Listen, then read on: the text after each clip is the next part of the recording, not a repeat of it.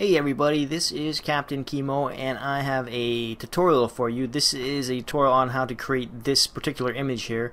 It looks like an IR photo, but it's not. It's just a regular photo that I converted in Photoshop Elements to look like an IR-ish image. So what I did was I took this regular raw image and then I took it into Photomatix to tone map it to kind of give it some more dynamic detail and contrast and add some extra color to it. And then I took it into Photoshop to create this IR-ish image. Now normally I use Lightroom to create my IR look, but I was able to kind of reproduce it using just Photoshop Elements. So with that said, let's go ahead and get started. We're going to jump right into Photomatix. Okay, so I am in Photomatix and I have our image open that we will be turning into an IR photo, but before we do that, we're going to tone map this image. And this is the default setting here in Photomatix. We're going to be using Painterly 2 here, so I'm going to start by clicking that preset, and then I'm going to adjust the preset a little bit just to get it nice and smooth some of the white areas because some of the highlights are blown out. So I'm going to do that by bringing the white point down,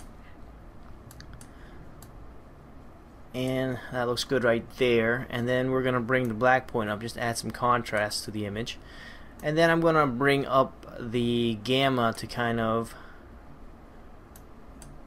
bring out some of the detail here in the shadows. And then we're going to smooth it out. It's kind of pixelated and grainy, so I like to really smooth out my image just to remove that grain, so I'm going to do that. And then saturation shadow here is set to -3, which doesn't really affect the image, so I'm going to bring it back to 0. Type it in there, a lot easier. So that looks good. We have our HDR image. So this is the before, and then this is after tone mapping in Photomatix. So now I'm going to process it, and then we're going to go into Photoshop to convert the image into an IR photo. Okay, so we are in Photoshop Elements 9, and we are going to begin the process of converting the image into an IR photo. So we do that by first creating a hue and saturation layer, and we're going to bring up the saturation to 50. Next we're going to go into every individual channel, not every individual channel, but just a few of the channels here. Red, we are going to bring the hue to 40. This will take all the red and kind of make it green, and so that the IR will look kind of uniform. And then I will go into yellow, and I will increase the saturation on the yellow by 50%. And this will increase the yellow in all the greens, or the saturation of the yellow in all the yellow areas. Next we are going to go into the blues, and we're going to drop down the lightness here. We're going to drop it down to -50, and that just darkens the sky up some.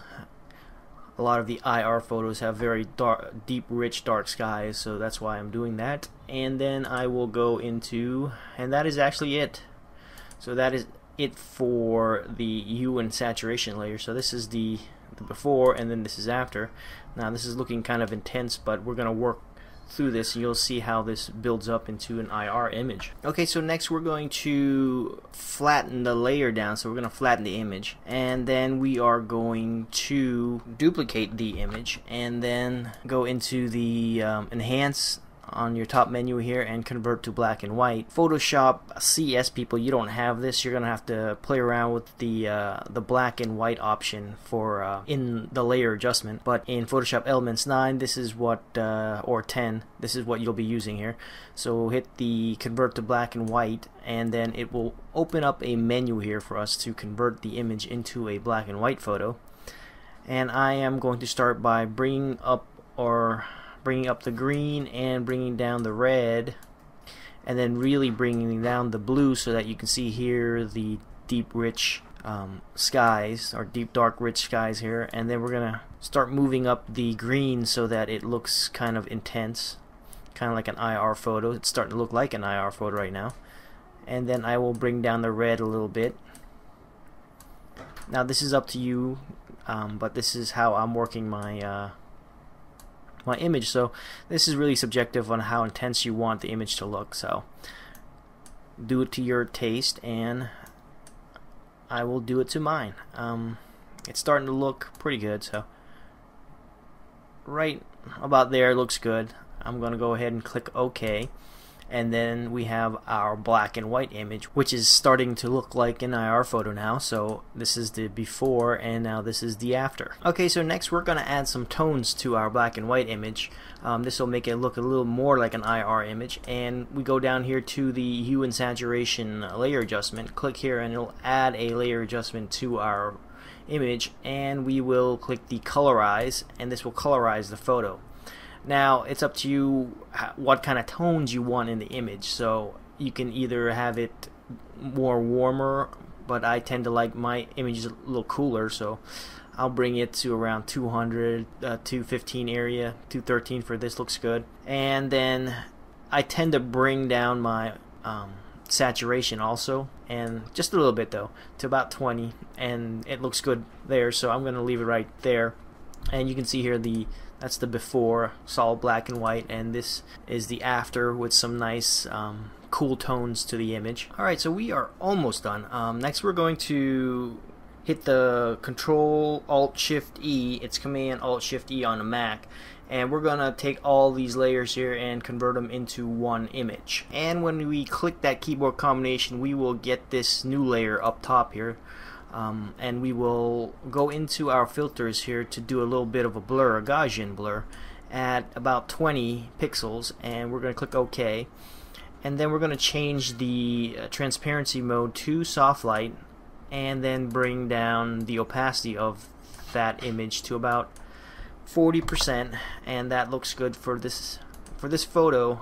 It gives it a little bit of a dreamy like look to the photo, and kind of adds more towards that IR look. And then we're going to click the Command Alt Shift E again to create another composite layer, so I'm going to go ahead and do that.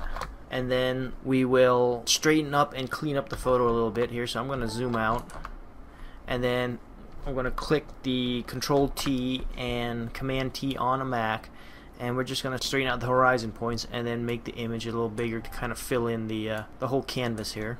So I'm just going to move it so that it looks good, and that looks good right there. So I am going to click enter to apply the transform, and then we will use the heal tool. There's a little bit of dust spot right here, so I'm going to use the heal tool. I'm going to click right there just to remove some of that spots. I'm going to look around here just to see what other spots I might want to remove. So that's it for this image, and we have our IR photo finished. Okay, so that was pretty painless. Let's go ahead and go over what we just did. Okay, so here is our original raw photo. This is the photo we took and turned into an IR image, but before we did that, we took it into Photomatix to tone map. When we tone map it, we got some very dynamic detail in the photo, and we got a lot better looking exposure, something that might look well when converted into an IR image. And then we took it into Photoshop and we did our thing to create our IR photo. Okay, so that's it for this tutorial. Make sure to check my website at captainkimo.com for a list of the software that I use. The two main ones that I use is Photomatix Pro and Topaz plugins for Photoshop. I also update my website daily, so I always have a new photo up, and I have a premium membership available over there, so you can learn even more advanced tricks. So until next time, this is Captain Kimo signing out.